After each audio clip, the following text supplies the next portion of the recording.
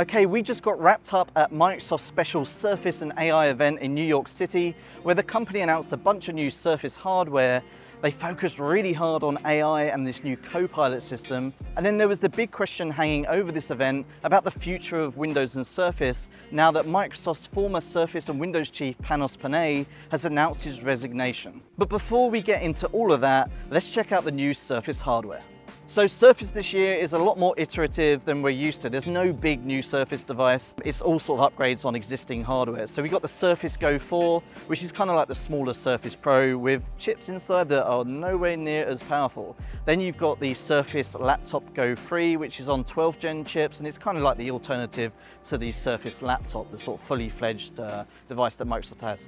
And then there's the Surface Hub 3, which is really for commercial customers in businesses. But the one that's the kind of star of the show, if that's what we want to call it, is the Surface Laptop Studio 2. It's always been the spiritual successor to the Surface Book, and this year Microsoft is upgrading the innards, but they're also doing some tweaks on the outside, but it largely looks the same as the original Surface Laptop Studio. So let's check out what's changed on the outside. So first up, there's a micro SD card reader on the side, so you can expand storage.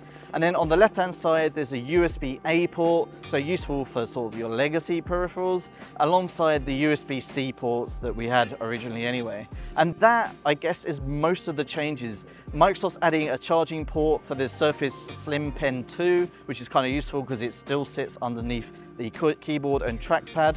And really, the other big upgrade on the outside, and you could argue on the inside, is the trackpad. So this year, you can change the haptic feedback on this. You can change how sensitive the click is. But there's another thing here that Microsoft's really focusing on, and that's accessibility.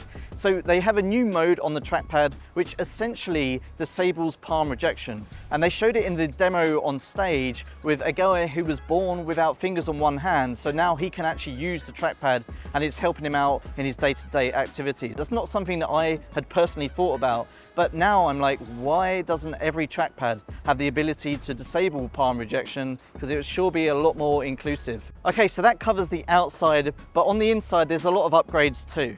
So Microsoft's upgrading to the 13th gen Intel Core processors. There's also the ability to pick between the RTX 4050 or 4060 GPU, which seem like they would be pretty good for PC gaming and obviously creator applications as well. And this is the first Surface device that you can upgrade to 64 gig of RAM, alongside up to 2 terabytes of storage inside as well.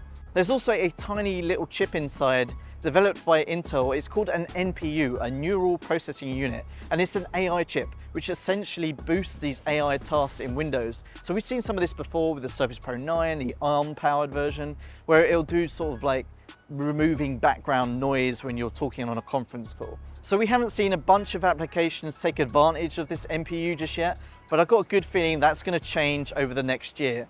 Because Microsoft spent, I'd say, 90% of the time talking about AI on stage today, and in particular Copilot. Now, Copilot isn't new. Microsoft announced this earlier this year, but it's essentially this AI-powered assistant that's there when you need to call it up. Think about Cortana and how that was supposed to be revolutionary in your life and work and be there as this assistant. This Copilot feels like it might actually do that. So Microsoft spent a bunch of time talking about how Copilot will, write your emails for you, or respond to them for you, or like do some Excel data analysis for you. But it got me thinking, is it really going to work quite as well as what they showed on stage? And I think we're going to find out real soon, because Copilot is coming to Windows 11 in an update on September 26th. And I think this is kind of the beginning of them planting this Copilot seed into Windows, and really it's going to grow on November 1st when it comes to the Office app. So that means it's going to show up in Excel, it's going to analyze data for you, it's going to show up in Word where you can just get it to rewrite your paragraphs, and it's going to show up in stuff like Outlook as well, where you can just get it to write emails to your boss and stuff. All this stuff, if it works really well, is going to really change the way you create Office documents. And Microsoft says that it's also coming to consumers as well. So it's coming to businesses first, but when it comes to consumers, I think that's going to be super interesting. So they're putting Copilot in Windows, they're putting Copilot in Office, but it felt like there was something missing here at this event today. So obviously Microsoft announced the Surface Laptop Studio 2 with this NPU, but they didn't really explain why that really matters. So this felt like a Copilot sales event where Microsoft was selling us on its Copilot system rather than the vision of how Surface, Windows and Office will fully adapt to this new AI future. And I think some of that lacking of vision is because Microsoft Surface and Windows chief Panos Panay announced his resignation earlier this week. And so we just didn't really get that sort of future looking stuff that we might have seen in the past, or like a strategy for where this all goes over the next 12 months or way into the future. Is there even going to be a Surface event next year, or is it just going to be a Copilot and AI event? Is Microsoft going to get back to this innovative hardware that kind of pushed the boundaries? That was the success of Surface. Microsoft created the Surface Pro. It was something that others weren't doing. But with Copilot and AI, it feels like the entire tech industry is pivoting in that direction, and Microsoft is going to need to stand out beyond just Copilot. So the big question remains, how exactly is Microsoft going to reinvent Windows and its Surface hardware in this new AI era?